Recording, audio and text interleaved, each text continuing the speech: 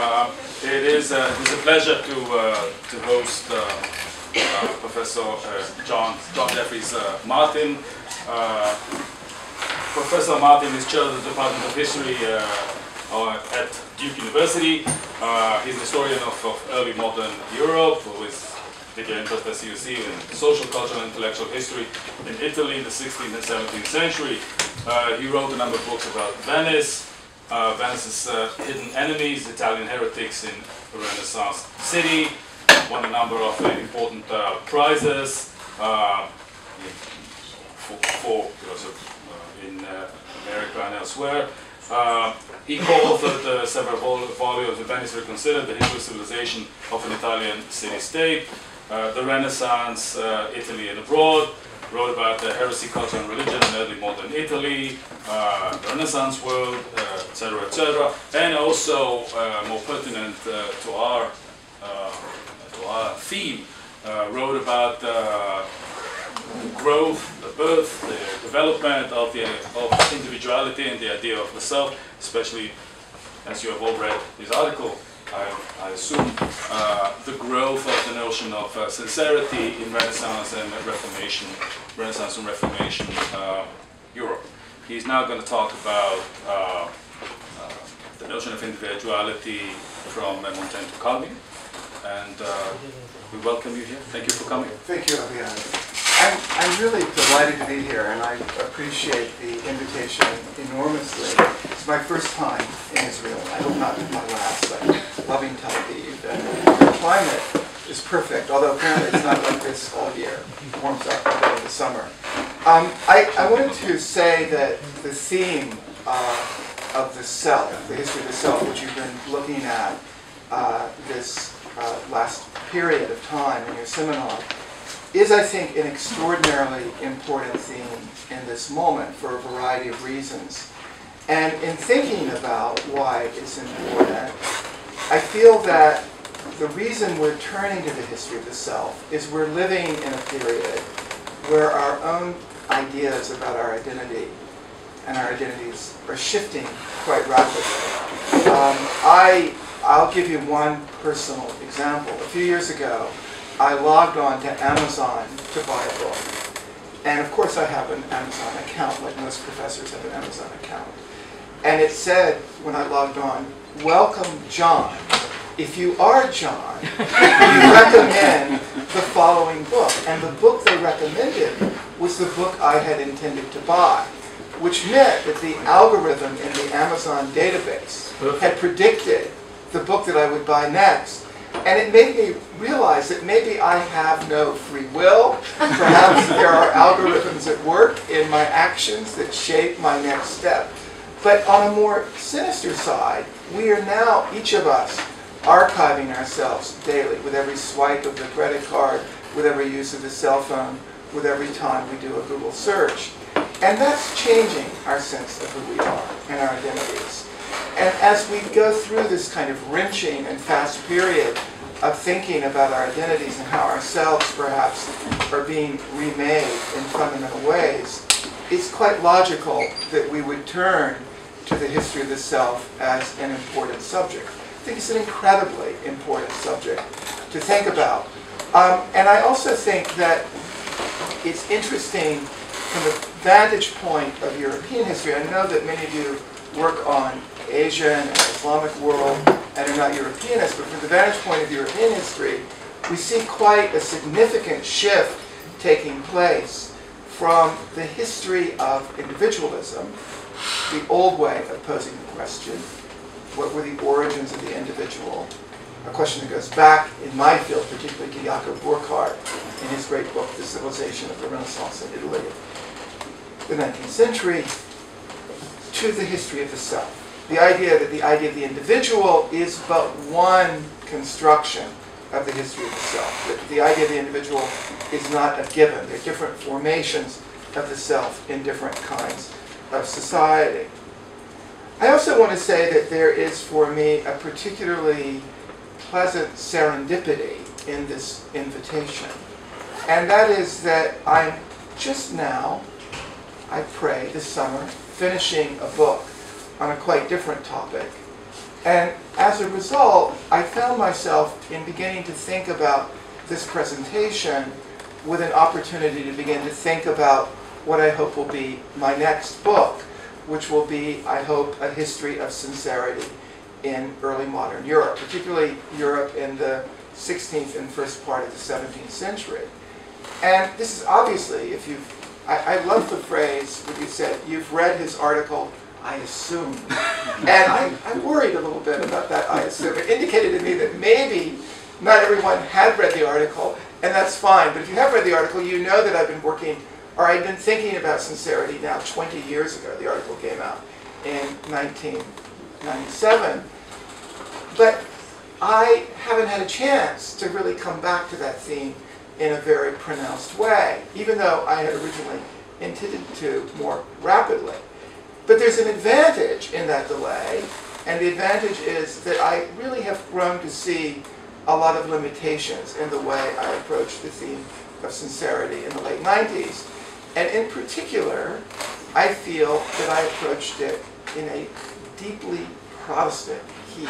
I was fascinated by sort of Protestant ideas of sincerity, without thinking at that point much more outside. Were there other formulations of sincerity? Catholic ideas, Jewish ideas, ideas that would perhaps complicate this notion of what sincerity was. And so this talk has really precipitated in me a desire, a fantasy perhaps, to write a book that would look at different formulations of sincerity in the early modern period, both Protestant and Catholic, and both Christian and Jewish ideas about sincerity. And in the way that I'm beginning to formulate the ideas today, and I'm going to sort of talk about this in this fashion today, I'm doing this really by looking at particular thinkers. So I'm using Calvin to look at Protestant ideas about sincerity, Montaigne to look at Catholic ideas about sincerity, and Spinoza to look at Jewish ideas about sincerity. I know there is a radical oversimplification in reducing religious movements to particular individuals. I'm not really trying to make a radical reduction, nor do I imagine a book that would focus only on those three. I imagine at least adding Descartes for generational continuity would fit nicely between Montaigne and Spinoza, and also is important for our understanding of Spinoza later on. So I'm imagining this book. I want to be honest with you about that, because I want, in our conversation, and I hope we'll have a lot of questions and a lot of dialogue and debate later on in the seminar, I want to say that what I'm imagining is a book that is, let's say that it focuses on John Calvin and Michel de Montaigne and René Descartes and Baruch Spinoza. It would have, obviously, as its center of gravity, early modern France and the Netherlands with Descartes and Spinoza. It would reach from the history of Portugal and the Inquisition in Portugal through the history of Sweden in the mid-17th century with Descartes. But its focus would be primarily Western Europe. But by being focused largely on France, it would enable a lot of consideration to social and political conditions in France and how they may have informed, and the Netherlands, and how they may have informed ideas about sincerity and a concern with the question of sincerity. But it would also transcend the French state as well. I realize, and I want to make this quite explicit, I realize that this is a deeply Eurocentric endeavor that I'm embarked on, but it needn't necessarily be completely Eurocentric. One of the most fascinating aspects of, I think, the development in the intellectual history of Europe in its first modernity has been increasing attention to intellectual exchanges and ideas about other cultures that were developing in this period. And one can find parallel concerns in Islamic communities in the Mediterranean. One finds the most fascinating influences, this is a little bit later, about the way in which Islamic texts, for example, influence what we think of as European ideas about the self. The most famous discussion recently has been about Locke. John Locke, in his essay concerning human understanding, has the famous image of the mind as a blank slate. And that idea comes, we increasingly believe, from a medieval Muslim novel on a gazelle raised on an island that was translated by Locke's tutor into English just before Locke wrote the essay. And so we see these exchanges in a way that we did not see them before. And it's actually translated into Hebrew almost immediately. Is that right? Yeah, had a deep influence on Maimonides. Yeah, interesting. Even to 5, yeah. Thank you for that. So that's to sort of set up the general focus of my remarks. I'm going to focus primarily on Calvin and Montaigne. I will say a few things about Spinoza at the end. My talk is organized in such a way that at first I will be focusing on the text and on matters of intellectual history. How do we excavate ideas about the self through a study of what Calvin has to say about sincerity first and what Montaigne has to say about sincerity. I hope to show that there are two different models of the self that emerge in these two texts. And then I hope to provide in a very preliminary and unsatisfactory way some ideas about the social and political forces that lead to these concerns with sincerity in both writers. And then I'm going to turn briefly with some very brief comments about Spinoza and why I think, if there's time, and why I think he would make an interesting figure to bring in here as well. So the first thing I want to emphasize is that, of course, there is a history of the virtues in general. The way we think about virtue in one society at one time period differs quite significantly from earlier time periods. And while we can find ideas in classical literature and in medieval literature that approximate or come close to the notion of sincerity, it's only in the 16th century, I would argue, that sincerity becomes a dominant theme and a dominant preoccupation. And we can see a kind of shift in the meaning of the term sincerity. Sincere in Latin, sincerus, really meant pure or unadulterated. So one could speak about a sincere wine. A doctor could speak about sincere urine. Sincere focus on a tangible substance. You could talk about purity if you talked about sincerity in medieval Latin, sinceritas, and you could talk about purity of heart, purity of soul, purity of intention. But the idea that sincerity is a virtue that connects what is inside, putatively inside of us, to our external expression is really a preoccupation of the 16th century. We find adumbrations of it in certain Renaissance authors such as Petrarch and Lorenzo Valla, but it's in the 16th century that it explodes. It becomes a major part of the discourse of this period. And the explosion that occurs is located, I used to believe, predominantly in Protestant discourse. And I'm going to talk a little bit about that discourse now. But before I do that, I wanted to say that many scholars have dealt with the emergence of sincerity in the 16th century from one vantage point or another. The most famous of them is Lionel Trilling in his really quite astonishingly beautiful text, Sincerity and Authenticity.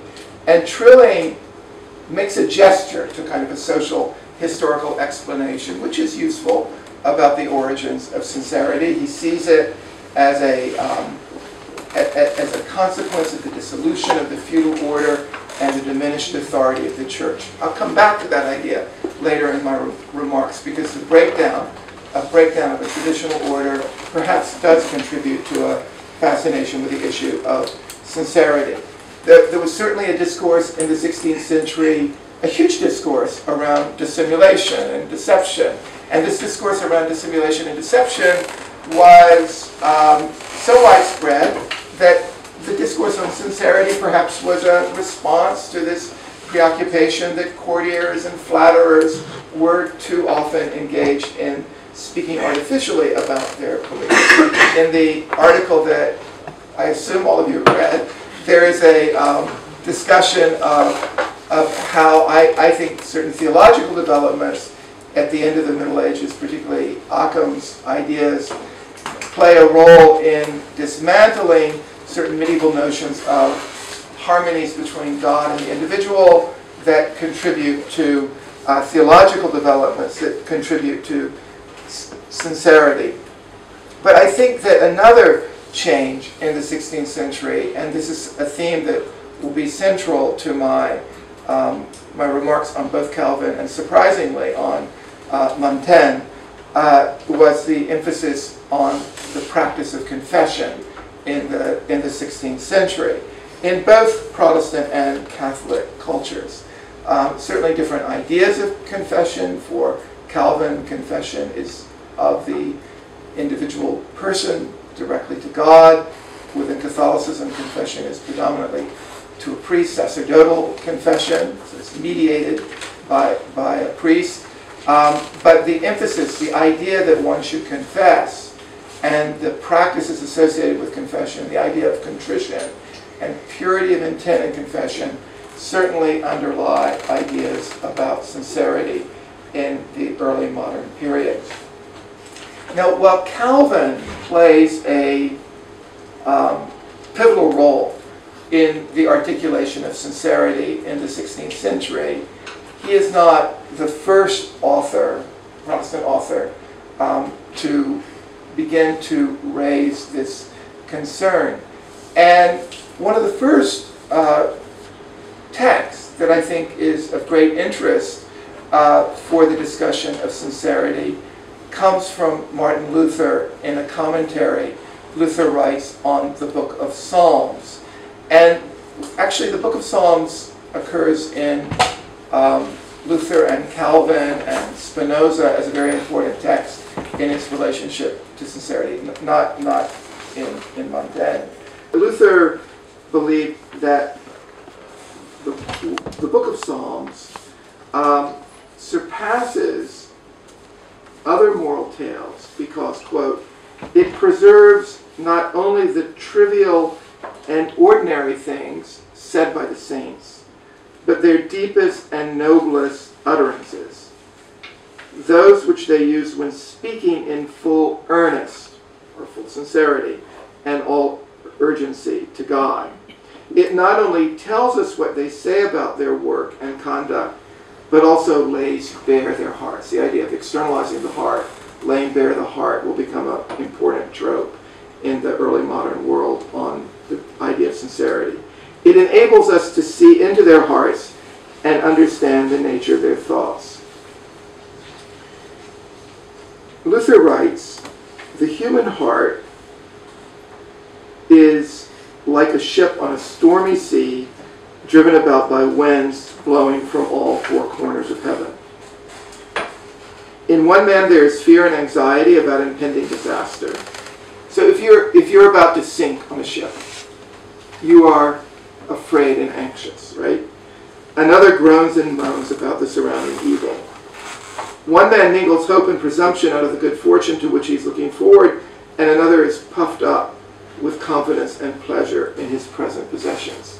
So the human heart is not one thing. The human heart is diverse according to our circumstances. If we're wealthy and content with our wealth, if we are at sea and we're about to crash or sink, we're going to have a different set of feelings. Such storms teach us, Luther writes, to speak sincerely and frankly and make a clear breast. For a man who is in grip of fear speaks of disaster in a quite different way from one who's filled with happiness, and a man who's filled with joy speaks and sings about happiness quite differently from one who is in the grip of fear. They say that when a sorrowing man laughs, or a happy man weeps, his laughter and his weeping do not come from the heart. In other words, these men do not lay bare or speak things which lie in the bottom of their hearts. It's quite an interesting passage. We are emotionally in different states at different times. We can express clearly what our internal emotion state is. We lay bare our hearts. We can while weeping on the inside, laugh on the outside, and vice versa, so we can also dissimulate. Calvin, in his commentary on the Psalms, actually envisions a new model of sincerity. And in his commentary on the Psalms, he makes his fondness for this part of the Bible clear. Let me say something about this fascination with the Psalms. This already suggests, in a quite interesting way, that there is a rhetoric to sincerity, and the Psalms themselves provide a rhetoric for sincerity. They provide models for how one expresses grief or happiness or joy before God. So it's not as though sincerity is never mediated by language. It needs a language, a rhetoric to mediate it.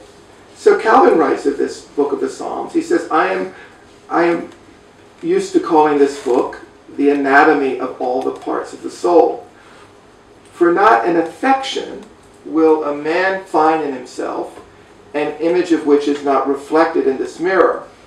Nay, all the griefs, sorrows, fears, misgivings, hopes, cares, anxieties, in short, all the troublesome emotions with which the minds of men tend to be agitated, the Holy Spirit has here offered a vivid picture. The other scriptures contain the commands which God enjoined his servants to bear to us. But here are prophets themselves talking with God, because they lay bare all their inmost thoughts. Invite or help every one of us to examine himself in particular, lest any of the many infirmities to which we are liable, or the many vices with which we are beset, should remain hidden. A rare and surprising benefit, when every lurking place having been explored, the heart is brought into light, cleansed from hypocrisy, the most noisome pest. So the idea here is quite interesting. The idea is a little more aggressive about reading one's own heart than Luther.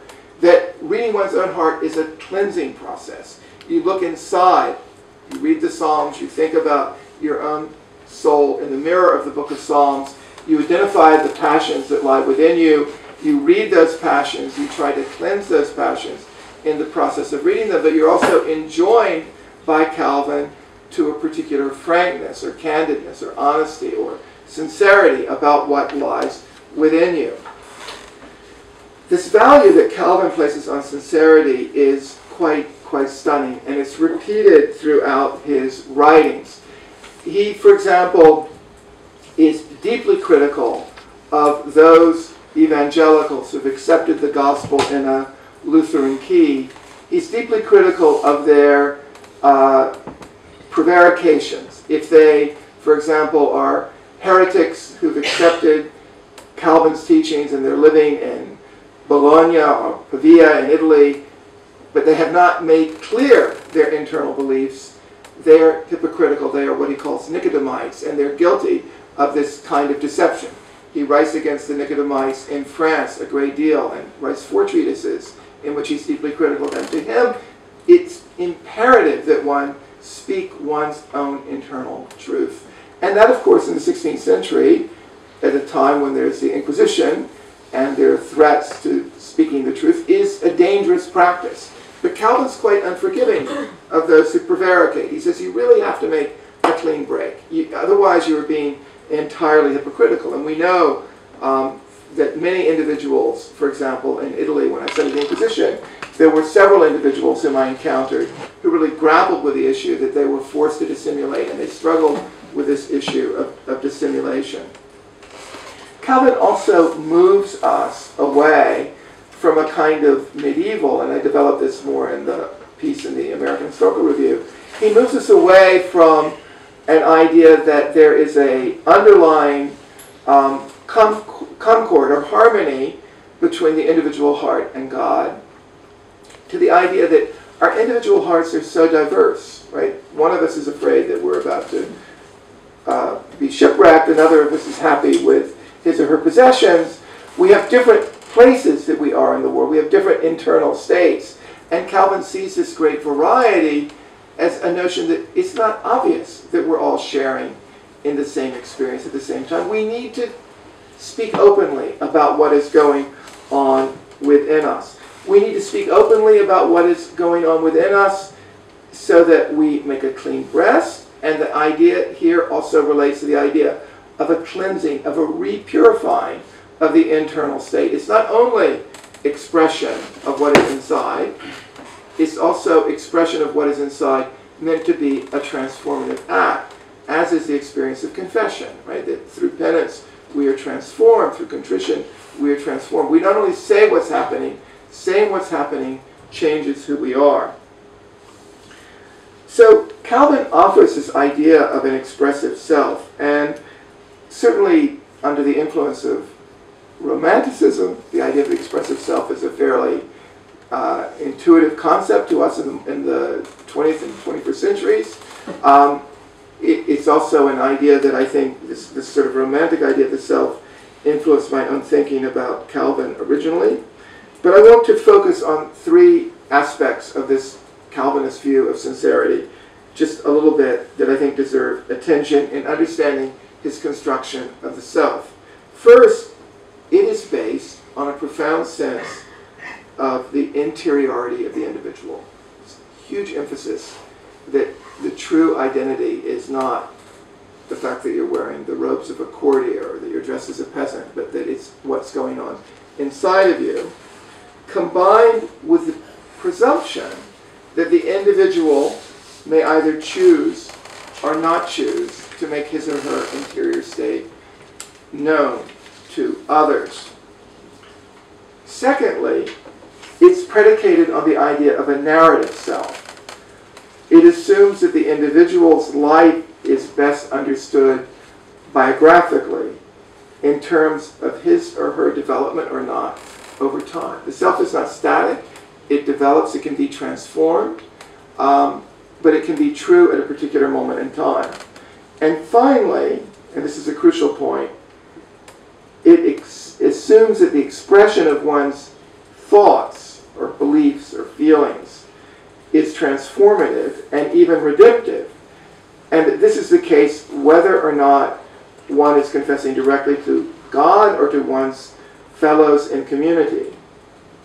And this redemptive quality of expression imputes purity of heart to the believer as well. This is what Calvin means by the cleansing aspect of making a sincere statement about what one believes or thinks. But above all, transparency, and this would include transparency to self, which is also a struggle for Calvin. It's not easy to know oneself. It's not obvious what one is thinking. This becomes deeply problematic in Calvinism later on. It's held to be fundamental to the value of community. Now, in the second half of the 16th century, Michel de Montaigne also offers a model of sincerity. At first, much of what Montaigne has to say might remind us of Calvin. Famously, Montaigne's Essays is a text, often a quite vehement statement against masking, against dissimulation, and against hypocrisy.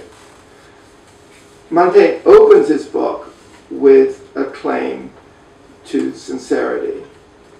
C'est ici un livre de bonne foi. This is a book written in good faith. He writes in his brief address to the reader, adding, I want to be seen here in my simple, natural, ordinary fashion, without straining or artifice, for it is myself that I portray. Montaigne frequently claims that he's being completely honest with us. What's fascinating about that, if you fall in love with his essays, as I've done over the last several years, is he's often lying to us. But he says he's always being honest with us. So he has a kind of proto-Rousseauian quality in that sense. I have an open way. I do not refrain from saying anything, however grave or burning. A generous heart should not belie its thoughts. It wants to reveal itself, jusqu'au dedans, just down to its innermost depths. I like to see people speak up bravely among gallant men and see the words go where the thought goes. And these gestures are confirmed by his anti-rhetorical essay on the vanity of words And certainly he portrays himself as sincere in his own behavior, even when there are pressures to dissimulate. Let me quote a fascinating passage. Now for my part, he writes, I would rather be troublesome and indiscreet than flattering and dissembling. I admit that a touch of pride and stubbornness may enter into keeping me sincere and outspoken without consideration for others. And it seems to me that I restrain myself a little less whenever it would be appropriate to restrain myself more, and that I react against the respect I owe by growing more heated. It may be, too, that I let myself follow my nature for lack of art.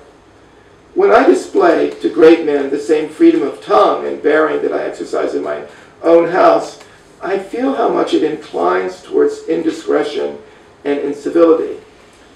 But besides the fact that I am made that way, that's a very important phrase in Montaigne.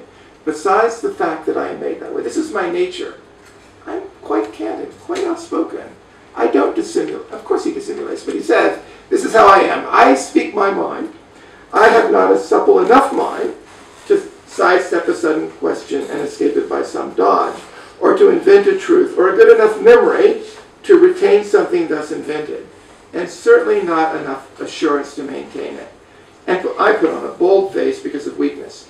Therefore, I give myself up to being candid and always saying what I think by inclination and by reason, leaving it to fortune to guide the outcome. So this is very interesting. He's not only made that way, it's not only his nature to be outspoken, but he says, I have a poor memory, so the artfulness of dissimulating itself would be difficult. The idea of his having a poor memory is something I want to come back to a little bit when I talk about his critique of confession.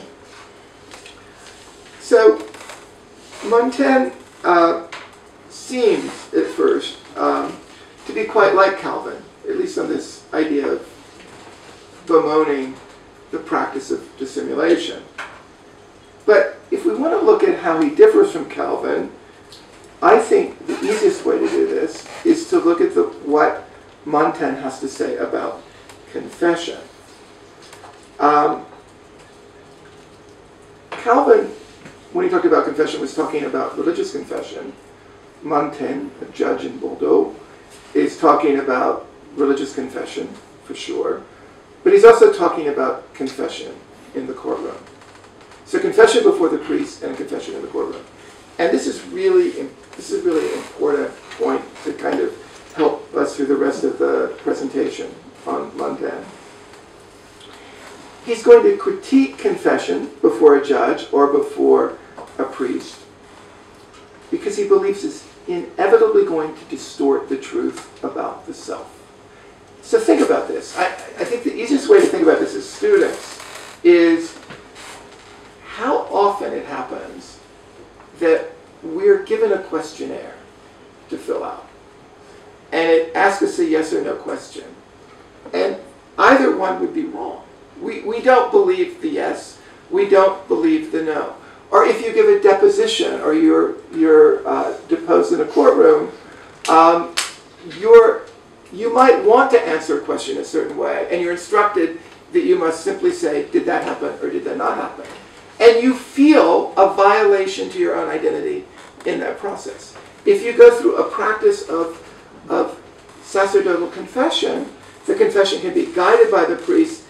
So for example, you may not think of a certain practice as sinful at all until it's suggested to you that it is sinful. One of my very favorite discoveries as a historian of the early modern world was in Henry Common's book on early modern Spain, reading that there were these inquisitors in villages in Spain. This is early 17th century, so Trent is over. And Common reports that these inquisitors announced from the pulpit that fornication is a sin, and the villagers are surprised to learn this.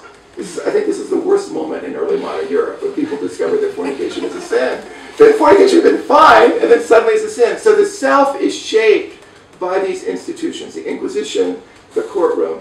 And what Montaigne is really pushing back against, and I think this is very important in terms of questions of political power and the autonomy of the self under a monarchy, what Montaigne is really pushing back against is the idea that his self can be known through these institutional practices of sacerdotal confession on the one hand, or courtroom deposition on the other.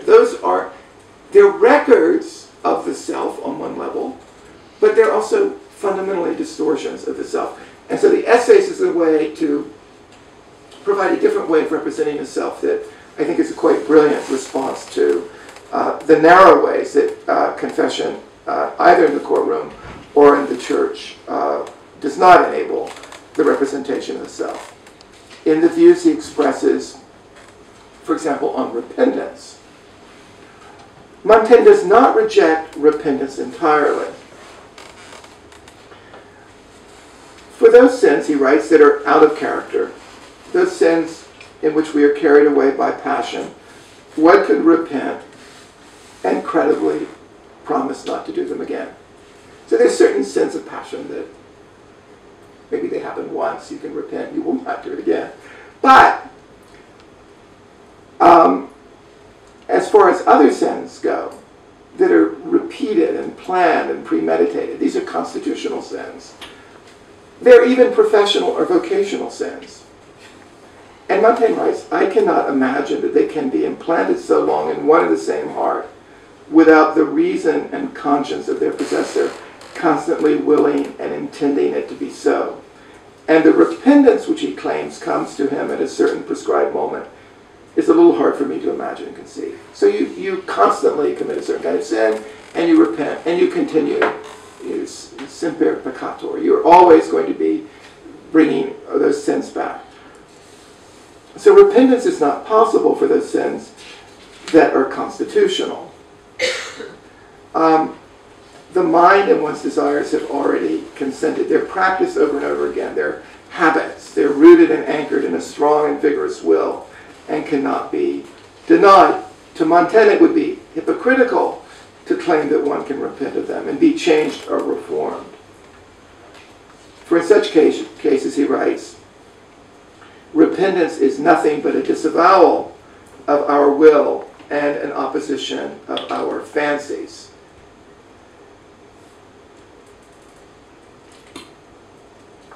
The most concrete example of the limits of repentance is Montaigne's discussion in his essay on some verses of Virgil of his own sexuality.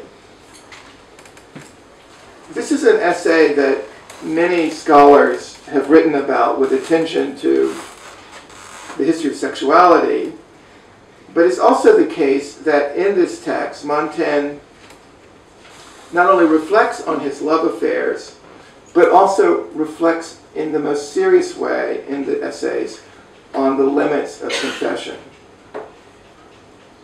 Sexuality is a particularly rich field in which to explore the limits of confession as transformative. And on this front, on some verses of Virgil, derive their importance largely from the way they illuminate Montaigne's notion of self and what can be said about the self. For many in Europe at this time, the discourse of sexuality was the discourse of the confessional, at least in theory. In this sense, Montaigne's essay might be read as a kind of counter-confession. He repudiates the idea that sex is in any way shameful. What is a sexual act so natural, so necessary, and so just, done to mankind, for us not to talk about it without shame, and for us to exclude it from serious and decent conversation? Montaigne's language about sexuality celebrates its naturalness. He talks about it openly because it's a fundamental part of who he is. And it is not an act that is confined, he says, to marriage. Marriage, he writes, has for its share utility, justice, honor, and constancy, a flat pleasure, but more universal. Love is founded on pleasure alone, and in truth, its pleasure is more stimulating, lively and keen, a pleasure inflamed by difficulty. But despite these differences, there is in both cases, as Montaigne describes it, something profoundly natural about the body reaching out to another body.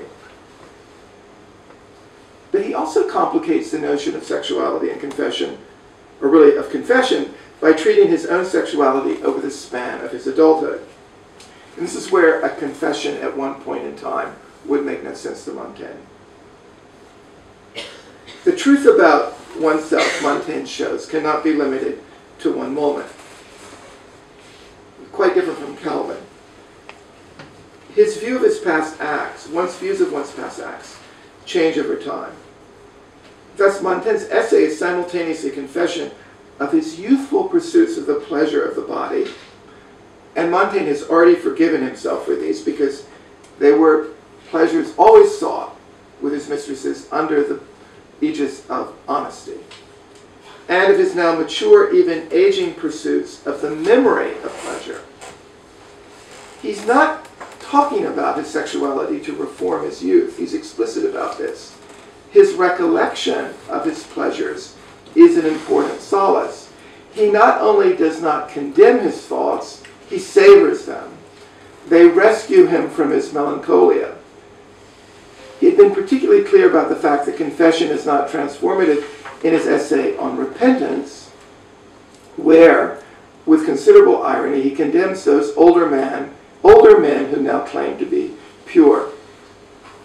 And this is one of my very favorite passages from Montaigne. I hate the accidental repentance that age brings. The man who said that he was obliged to the years for having rid him of sensuality has a different viewpoint from mine.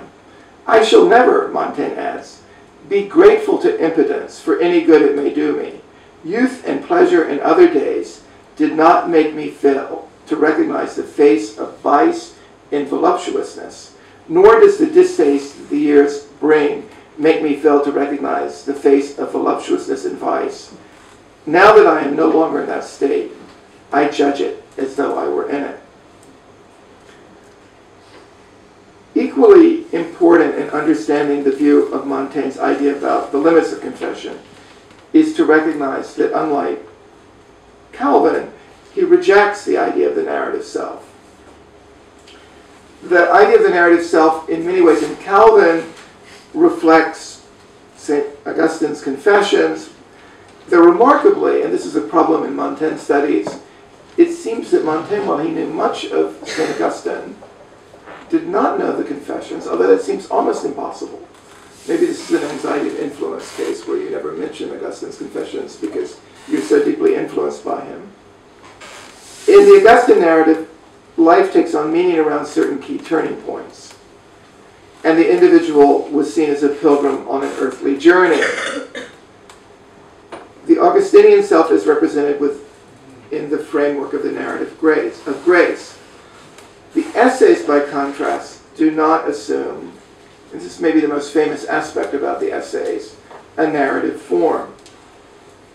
Montaigne does not share Augustine's view that reform of the self was possible. Montaigne captures himself not through a narrative of his life, but through essays, brief accounts of different Montaignes and different associations. And that is itself fascinating. It's the choice to represent the self, not as it becomes popular to do in the 17th century through autobiography and conversion and a clear narrative, but the representation of the self is done in a more fragmentary and associative way. So Montaigne rejects the idea of a meaningful confession, but he doesn't reject the idea of sincerity.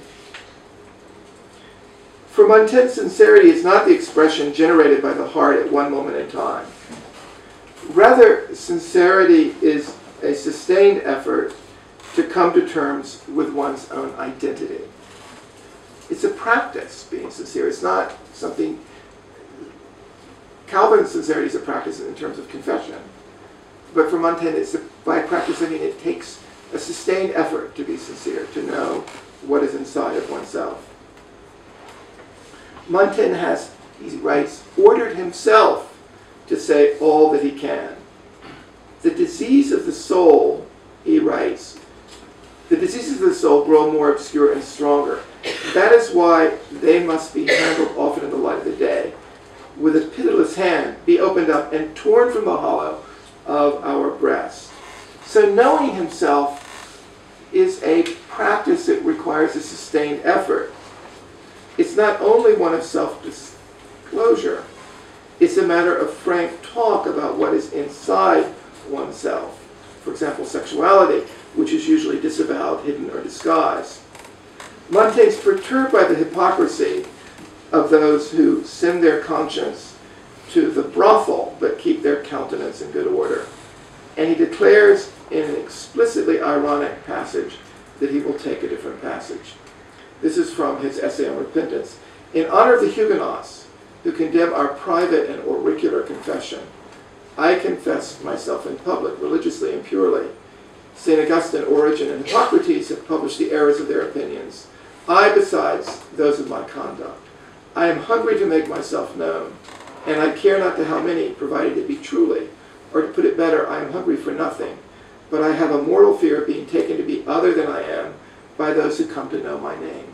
So he wants to be known, but not through an act of confession, but through an act of writing the essays, which is a sustained effort to know himself. And as you know, the essays are constantly being revised by Montaigne. He's constantly improving upon the knowledge of himself.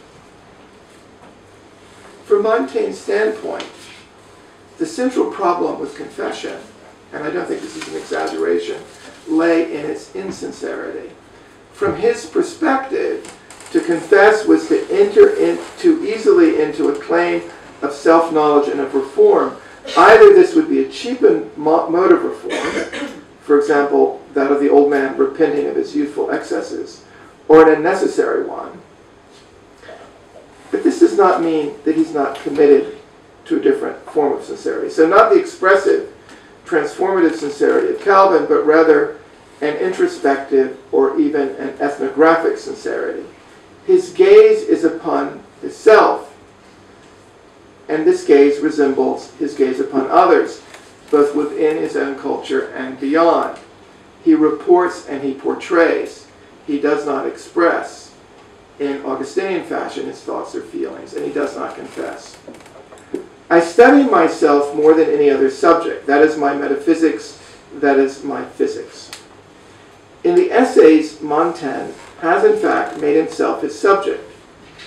And the curious result is that he's both the observer and the observed. But he does not render the self stable. To the contrary, the subject he observes is not constant. It's always in motion. He compares his mind to a runaway horse that gives birth to so many chimeras and fantastic monsters, one after the other without order or purpose, that in order to contemplate their ineptitude and strangeness at my pleasure, I have begun to put them in writing. He's various on the inside. To portray himself truly could not be to say, I'm now happy, I'm now sad, I'm now anxious, I'm now angry. It's a more complex process. Others form man, he writes at the beginning of his essay on repentance, adding, I tell of him and portray a particular one. Very ill-formed. Now the lines of my painting do not go astray, though they change and vary. The world is but a perennial movement. I cannot keep my subject still. It goes along befuddled and staggering with a natural drunkenness. I take it in this condition, just as it is at the moment I give my attention to it. I do not portray being, I portray passing. This is a record of various thoughts and changeable occurrences, and irresolute, and when it so befalls, contradictory ideas, whether I am different myself or whether I take hold of my subjects in different circumstances and aspects. But the self is not only changeable, it's complex to know. We are all patchwork, and so shapeless and diverse in composition that each bit, each moment plays its own game. And there is as much difference between us and ourselves as between us and others. Consider it a great thing to play the part of a single man. In view of this, a sound intellect will refuse to judge men simply by their outward actions. We must probe the inside and discover what springs a man to motion. But since this is an arduous and hazardous undertaking, I wish fewer people would meddle with it. It is nonetheless true that Montaigne's decision to write, to take an inventory of himself in different moments and in different settings or in different associations, helps him in the end get at something more fixed. In modeling this figure upon myself, I have had to fashion and compose myself so often to bring myself out that the model itself has to some extent grown firm and taken shape. So this idea that maybe even in this various self, which is in passing and movement, passing not being, there is a model. Painting myself for others, I have painted my inward self with colors clearer than my original ones. Have I wasted my time by taking stock of myself continually so carefully? For those who go over themselves only in their minds and occasionally in speech, do not penetrate to essentials in their examination, as does the man who makes that his study, his work, and his trade, who binds himself to keep an enduring account with all his faith, with all his strength. That's what the Essays is. An effort to provide a portrait of a self. It's an extraordinary text. What an amazing thing to do. Not to say I'm revealing myself by confessing on one occasion in a courtroom or in the confessional, but to reveal myself through a practice that extends over 30 years of writing and rewriting and remaking this portrait. It is in this dynamic sense, with a deep consciousness of the mutability, even the fluidity of the self, that Montaigne claims he is setting forth nature and not artifice. This is where his claim for sincerity comes. Those of us, especially who live a private life that is on display only to ourselves, must have a pattern established within us by which to test our actions, and according to this pattern, now pat ourselves on the back, now punish ourselves. I have my own laws and court to judge me, and I address myself to them more than anyone else. I'm my own courtroom. I'm my own priest. There is no one who, if he listens to himself, does not discover in himself a pattern all his own, a ruling pattern, which struggles against education and against the tempest and passions. Montaigne was disturbed by hypocrisy, like many in his generation. He warned his readers not to let themselves be taken in by either the face or the words of one who takes pride in being always different outside and inside. But Montaigne did not believe, as I've emphasized, that confession in the traditional religious or legal sense could close the gap between one's interior and one's public life. If that is, sincerity was for most of Montaigne's contemporaries the outward expression or avowal of one's internal beliefs and feelings, an ethic modeled on confession. For Montaigne, sincerity was a far more wrenching process, not the expression of one's beliefs or feelings, but rather the portrayal of one's being. This was his most radical claim. I want to be seen here in my simple, natural, ordinary fashion without straining or artifice, for it is myself I portray. The image of portraiture is fundamental. Even when Montaigne discusses his frankness, it is as though he's describing a kind of hydraulic process and not a sense of the need to express himself. But besides the fact that I am made this way, I am not supple enough of mind to sidestep a sudden question and escape it by some dodge or to invent a truth, or of a good enough memory to retain something thus invented. I give myself up to being candid and always saying what I think by inclination and by reason. First, as with Calvin, it's based on a profound sense of the interiority of the individual, and again makes the assumption that the individual has it in his or her power either to conceal or to reveal what is inside. But unlike Calvin, this is the second point, who stressed the narrative structure of the self and the possibility of redemption, Montaigne sees the self as far more recalcitrant, as something fundamental to our natures and not as easily redeemed, even if the self is not static but always in motion. Moreover, on the same point, Montaigne offers a profoundly embodied notion of the self, one that cannot be understood in light of the soul alone.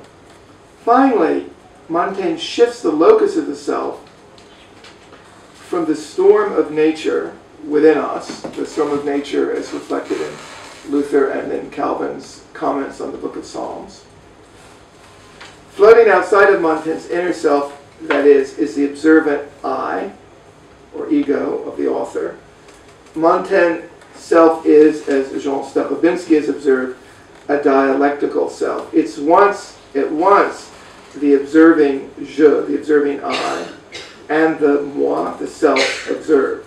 Scholars disagree about this I and the self, the je and the moi, and le moi in Montaigne, and exactly how they're related. But it's by no means clear that Montaigne would have reduced his true identity to his inner self alone, or to put it in a simpler form, if for Calvin the self was the heart, for Montaigne the self was the constant interplay of mind and heart, of judgment and feeling, of stability and change. Now the self, as Charles Taylor's and many others have emphasized, and as I noted at the beginning of my talk, is not a universal category, but rather a historical one, and one that we must in many ways understand as a construct, although I have some problems with the idea of social constructionism, but nonetheless, I do think there's validity in thinking of constructionism playing a role. How might we best account for these new forms of identity? Ideas that both overlapped and differed from one another. What social cultural forces were at work in the 16th century? Given these two lives, our focus needs to be on France in the 1500s. Calvin was born in 1509 and died in 1563. Montaigne was born in 1533 and died in 1592. Calvin was of relatively modest origins, was driven into exile by the growing repression against the evangelicals and heretics under Francois I. Montaigne, a nobleman, was writing at the times of the wars of religion. And indeed, the writings of both men show that they were responding often to the political and social turmoil around them. So this is very brief and very quick to think about the social context. The emphasis on the expressive self was widespread in Protestant thought, if we're thinking about Calvin. But there's a large and rich literature on the ways in which the social turmoil of the period unleashed a variety of anxieties to which the religious reformers sought to respond, and therefore we can make a case that Calvin's emphasis on sincerity was a response to particular anxieties of his period. The most obvious line, I think, to explore here would be the way in which Calvin's ideas about sincerity were shaped by his own experience of exile. Exile haunts Calvin throughout his entire existence. He was, in many ways, exiled from his own father's home at a very young age, 4 or 5. His mother died when he was very young, and he was raised in another family. He always felt a certain homelessness. But he was also exiled, or went into exile from France, shortly after the repression began in 1533. Perhaps the ideal of sincerity was a desire to find spaces, which he eventually would find in Geneva, in which he could speak freely. It certainly doesn't seem accidental to make this connection if we think that his moment of exile coincided with that of Nicolas Cop, who was the rector of the University of Paris and a friend of Calvin's. And we have a record of Cop's response to the growing repression of evangelicals by the French monarchy. In response to the repressive measures, Cop stated, "Why then do we conceal the truth rather than speak it out boldly? Is it right to please men rather than God, to fear those who can destroy the body but not the soul? The world and the wicked are wont to label as heretics, impostors, seducers, and evil speakers those who strive purely and sincerely to penetrate the minds of believers with the gospel. But happy and blessed are they who endure with this composure, giving thanks to God in the midst of affection and bravely bearing calamities. Onward then, O Christian men, with our every muscle, let us strive to attain this great bliss, this bliss of speaking sincerely, which we can find outside of a repressive context." But sincerity is a paradoxical virtue. While promising freedom, it also would constitute an ordeal for those who followed the Reformed faith, as elaborated by Calvin. For it was closely related to the need to make the individual the basis of discipline and order. Sincerity in Calvin not only had an expressive function, it would also quickly come to have, even in Calvin's own writings, a repressive function. With the traditional social order largely broken up, Calvinists began to order the individual even with tests of purity, one of the meanings of sincerity. The Calvinist was not only encouraged to be expressive, but was also pressured to examine his or her own inner life to find marks of sincerity. This is a very interesting idea in Calvinism, that we have time. I'm almost done. Okay, I'm almost done. To find marks of sincerity. So we have in 17th century England, for example, among the Puritans, we actually have exams that you could administer yourself to determine whether or not you were pure of heart. This becomes part of the repressive function of Calvin. So the sort of traditional ideas of Calvin being repressive about drunkenness and luxury and avarice and other vices and sexuality, so different from Montaigne, is related to this idea of finding a sincerity that orders oneself. Just briefly on Montaigne, Montaigne has quite a different view that is in many ways, I would argue, shaped by his status as a nobleman during the wars of religion, the idea that one is living in a very dangerous world about expression. But he also critiques confession because it is confessional fervor and zealotry that fuels much of the violence of the wars of religion. So he sees confession not only as a problematic in terms of the argument I made earlier that it can't really be true because it's only one moment in time, maybe I've misremembered, it will be false because it doesn't capture my complexity. He also sees confession from this ethical vantage point that the desire to confess as a Huguenot, or the desire to confess as a Catholic, fuels much of the violence of his own period. So I will stop there. Thank you.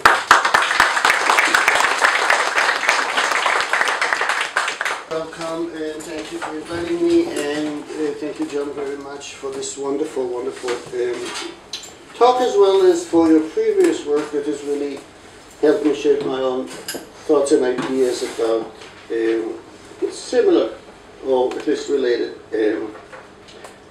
topics. So what I'm going to say is extremely fragmented. I was not trying to come up with a systematic critique of the talk. I think the talk has been too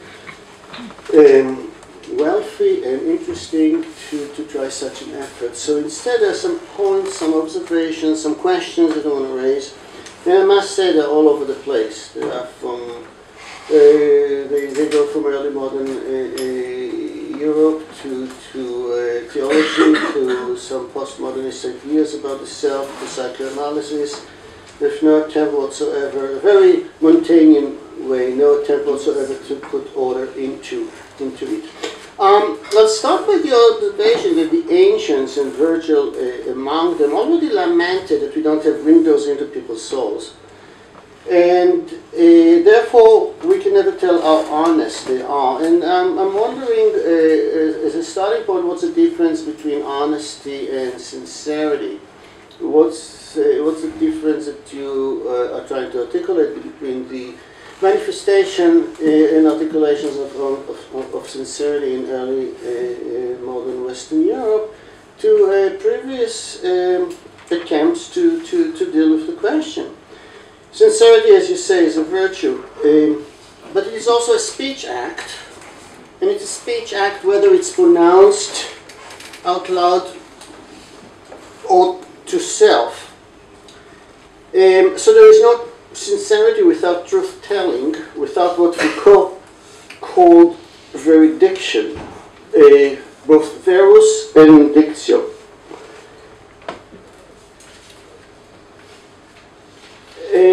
So there is no sincerity that is not rhetorical, as you pointed out yourself, and as such, necessarily, there is no sincerity that does not adhere to rhetorical and linguistic pre-existing forms of discourse, and as much there is no sincerity that can be verbalized outside of, or mediated outside of societal norms.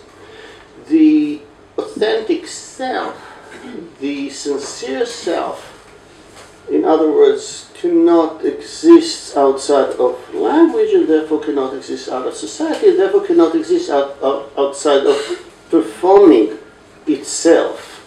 And then there is a tension between being sincere and being a performer. I invoked Foucault not merely because this is what academics always have to do in order to establish credentials and legitimacy when they start a talk, but also because I think more than any other contemporary or almost contemporary philosopher I can think of, he's been asking himself, dealing with questions that are pretty similar to what you, John, is asking in your talk or in your current research. What is the nature of sincerity in Christian theology? For him, what changed in the transition from antiquity, pre-Christian to Christian notions of sincerity, and then again, and here you are talking about the same things, what changed in the transition from the Middle Ages to modernity, and also, of course, the questions of what are the tools that enable us, if there are any, to measure sincerity. So while John is, of course, right to argue that early modernity was engaged with matters of sincerity, I would suggest that the concern about sincerity was as old, or is as old, as human interactions themselves. And undoubtedly it has been expressed in different ways, in different intensities, at different times in history. So John's effort to historicize sincerity and account for its centrality in for early modernists, for early modern Europeans, is of course a welcome and extremely important contribution in the ongoing systematic project of dismantling the abstract ahistorical man, capital M, of the Enlightenment, into this steady replacement of this man by concrete individuals and regimes of truth that operate in changing circumstances. The presentation has also been a very important contribution, in addition to the ongoing effort by historians of Catholicism, myself included, to challenge popular narratives of modernity and of individualism, narratives that identify both phenomena with Protestantism, and you were very rightly very explicit about it. Put simply, I think this narrative of modernity, whose godfather was maybe Weber, is nothing but Protestant self-congratulating, masquerading as objective science. So talking about masquerading,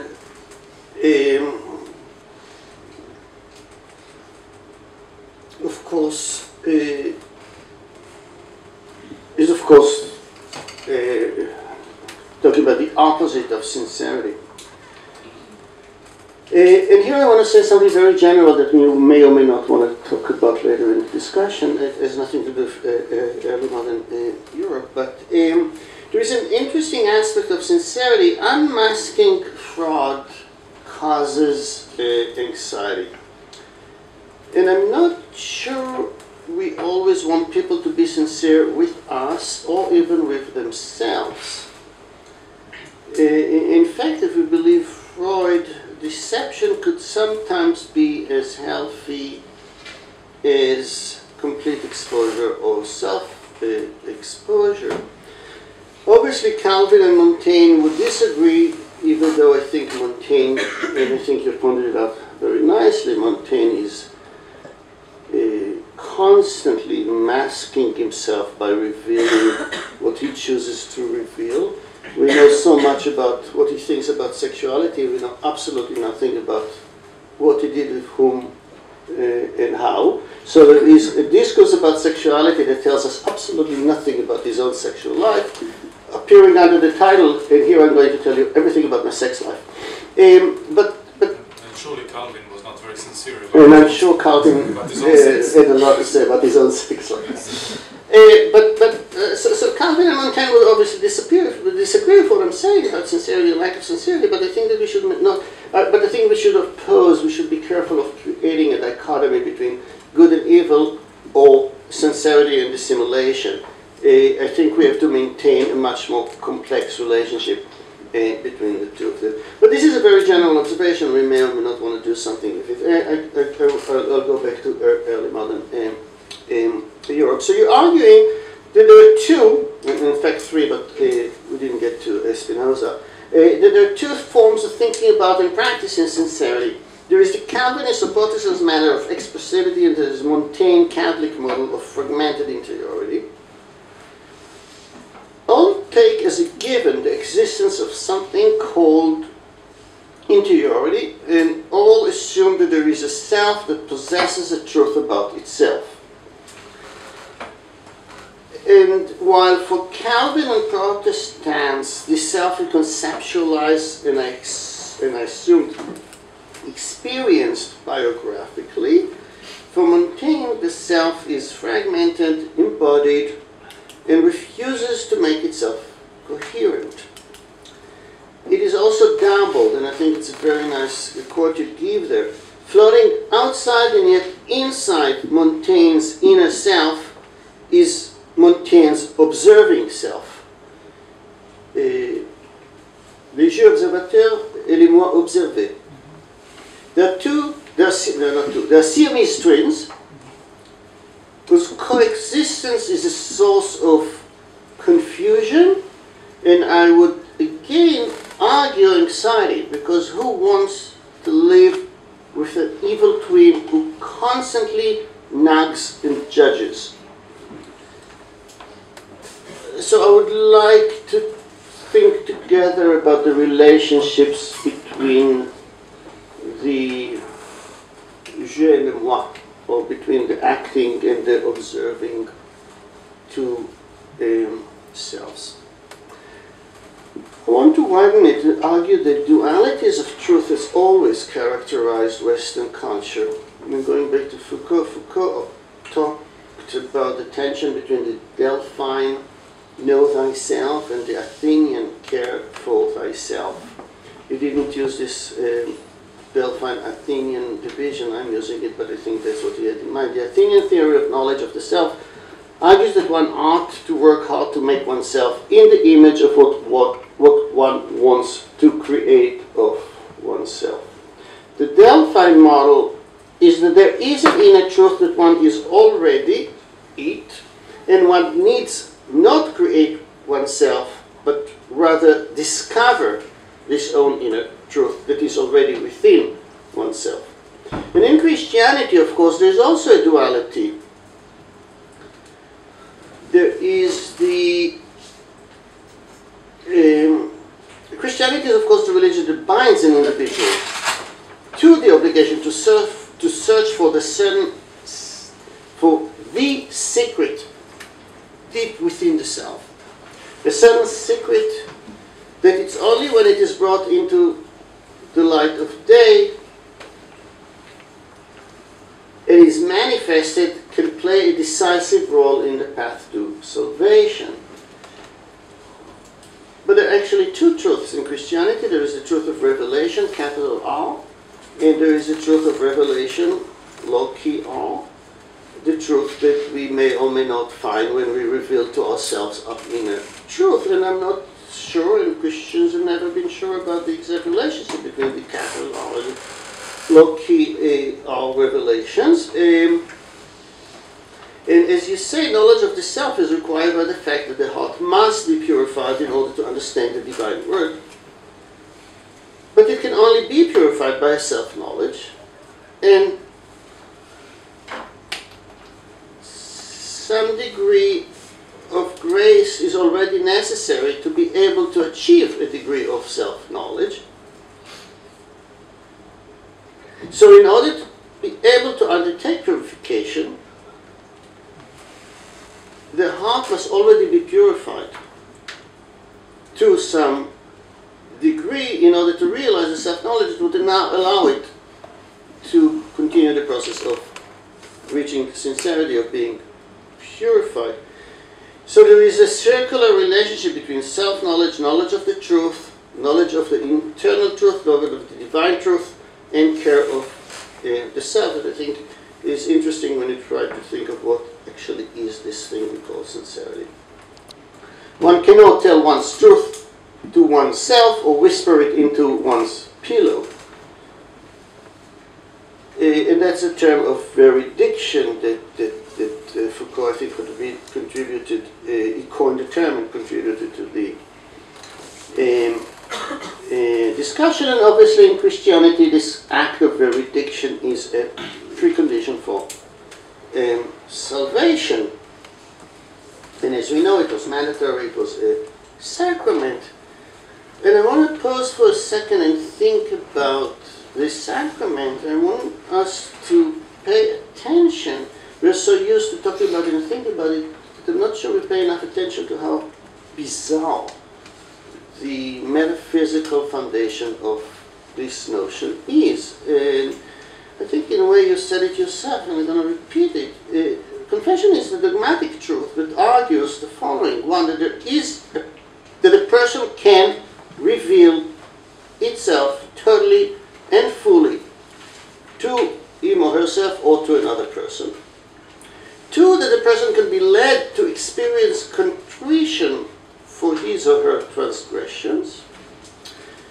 Three, that telling the truth about one's transgressions and feelings, and the feeling of contrition, enable the listener and God to forgive the teller, the truth teller. And finally, the telling the truth about oneself to another leads in the long run to some sort of self-improvement. And I think you pointed out that Montaigne, rightly so, points out that distortions are unavoidable. If distortions are and he's right to point it out, but so I know that sacramentally it works, but physically I think there is an issue here with confession that we want to think about. I think Montaigne did not understand the theology of confession. Yeah. Yes. Okay, but speaking historically, not metaphysically, obviously there is a long process of interiorization of penance, of the sacrament of penance. It starts in the 13th century and goes throughout the period. Slowly, the role of the penitential obligation of satisfaction decreases, while contrition and repentance become the more significant and more important aspect of the sacrament. And I think it's interesting that this internalization of the sense of sin went hand in hand with an exteriorization of guilt. The confessant was to repent internally, to tell the truth to a confessor, and to manifest sincere contrition, but then also to perform external acts of satisfaction. And I emphasize this chronology because it makes me wonder whether the 16th century is really a crucial moment of transition in practices of expressive sincerity and of confession, or whether we should talk about the longer transformation of penitential discourse that was shared by the two Christian Western denominations. And while the Protestants eliminated the sacramental authority of the confessor, they maintained the belief in the power of sincere speech act to redeem. I also want to remind us that from the 13th century on, Christianity developed practices of self-knowledge that by the 16th century are already also offered to the laity in both Catholic and Protestant parts of the continent.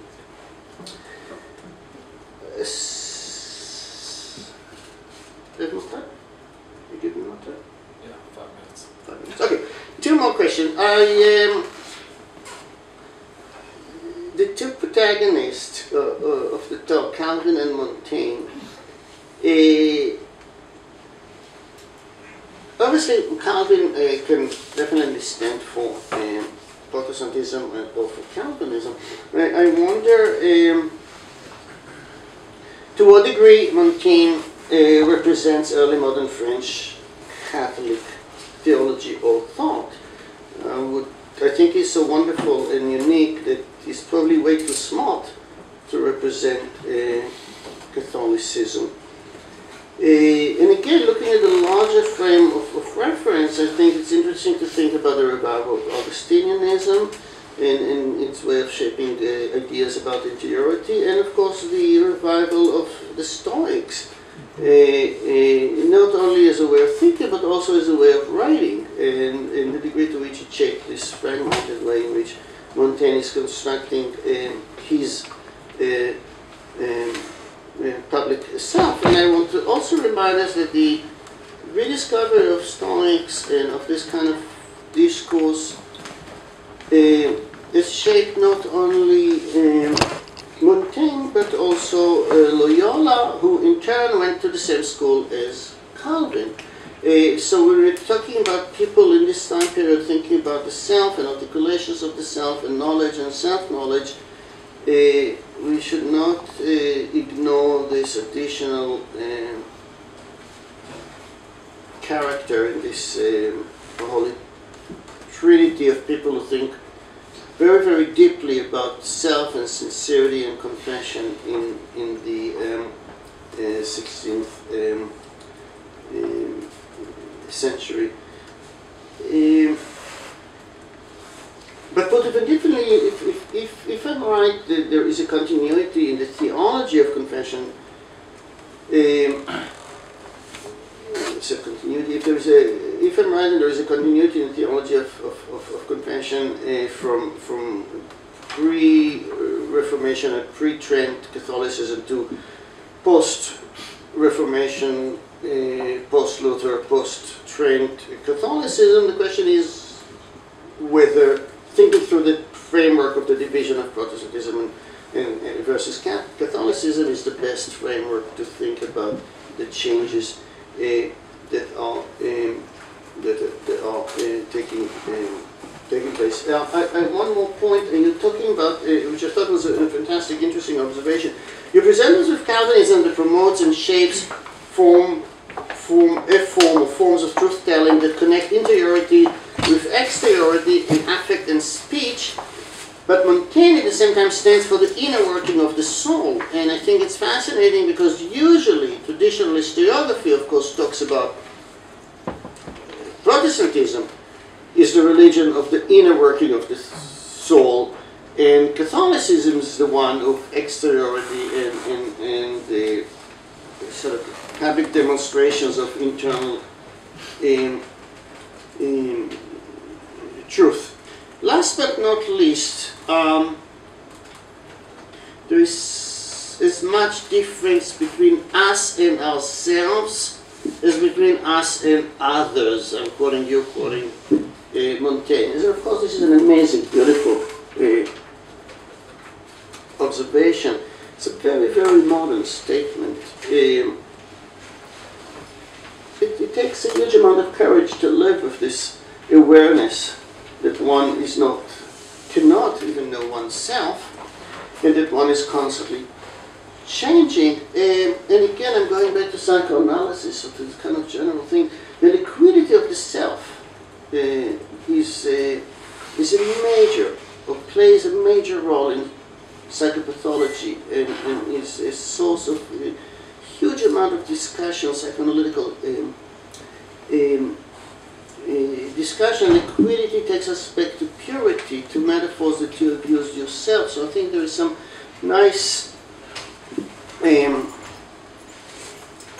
things that we can do. We can play with it. But let me finish with another thing that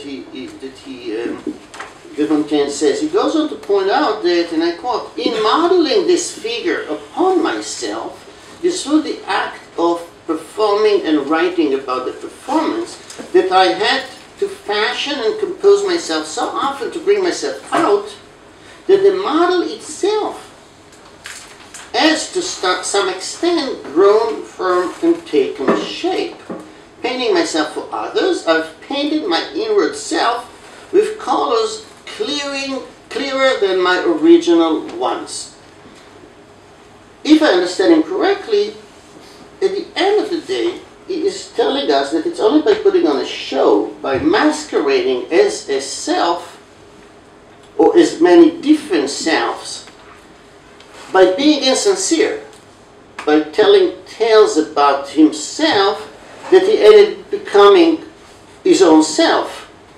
So this is a self that is nothing but the accumulation of multiple attempts to discover a core identity that actually does not exist.